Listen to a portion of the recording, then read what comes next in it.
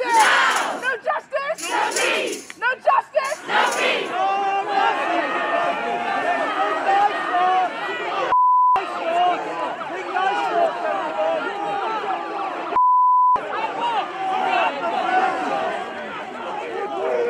What's the point of that then? What's the point of that?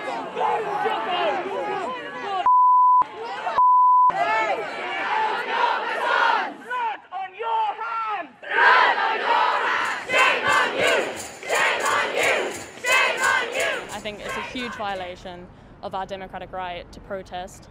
I think it's so important that we come out and protest today because we are physically coming and showing what would not be possible if this bill were passed. I understand there's a fear of transmission. Nobody wants to catch it. And it's important to keep each other safe. But at the same time, it's important to have these rights because the rights will be taken away forever. It's not just a pandemic-only bill. It continues, and that's why we have to continue protesting.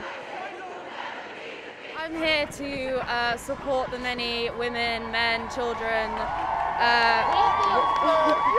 white, black, trans, queer people who have been brutalised by the police for years, hundreds of years, and stand up for their rights and mine as well, and including standing up against the bill.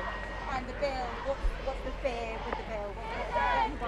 That we won't be able to do this anymore, like we won't be able to come here and protest, it will be illegal, that children will be increasingly incarcerated in secure schools, that the police will have more power than is necessary.